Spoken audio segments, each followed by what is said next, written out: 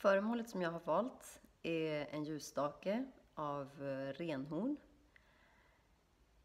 Mitt val föll sig ganska naturligt av olika anledningar, men en av dem är pandemin som har gjort att jag spenderar jättemycket tid hemma, som säkert många andra också. Och det har gjort att jag har kunnat njuta av just den här ljusstaken mycket mer än i vanliga fall. Den har ju gett mig värme i själen. Jag har fått den här och den är gjord av en samisk kvinna i Jokkmokk. Jokkmokk är en liten stad i norra Sverige. Jag tror att man kan säga att det är samernas huvudstad. Och samerna är en urbefolkning som finns då i norra Sverige, men även i Norge, Finland, Ryssland. Och om man bara ser det formellt, så det jag gillar med den här ljusstaken är just blandningen mellan renhornet som är väldigt organiskt och har både volym, ganska runda former, men också de här spetsiga formerna. Så det är en blandning av det. Och så det är gentemot ljusen som då är tillverkade, som är otroligt vertikala, ganska stela. Och den kontrasten tycker jag är intressant. Sen är det också så att den här kvinnan, hon samlar ihop renhorn för att göra olika föremål. Och de samlas in i naturen därför att renarna fäller hornen varje år.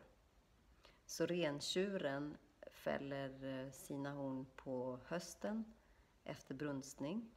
Och renkon fäller sitt horn efter kalvningen på våren eller försommaren.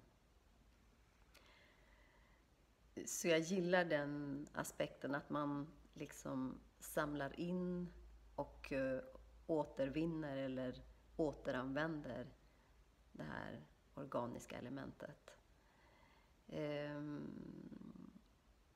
En annan del är att det leder tillbaks till barndomsminnen.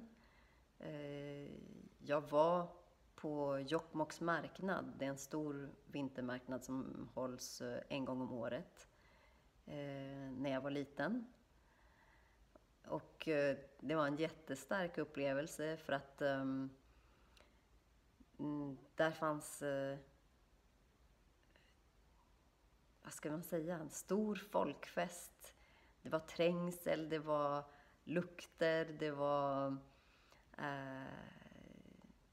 folkdräkter i jättefina vackra färger och mönster.